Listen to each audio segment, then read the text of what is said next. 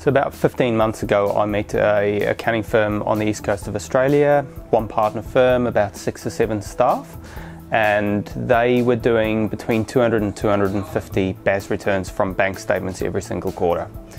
Now from their clients' perspective, they obviously take a lot of the hassle of accounting work away from their clients. However, that's all they can do. With the amount of staff and resources they had, that's really all they could do.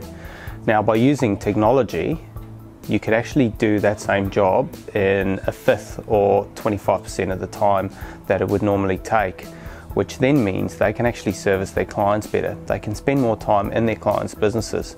And quite often what we see is an accounting firm that struggles to cope with their current resources, having to take on more clients to fill up the capacity of their staff members.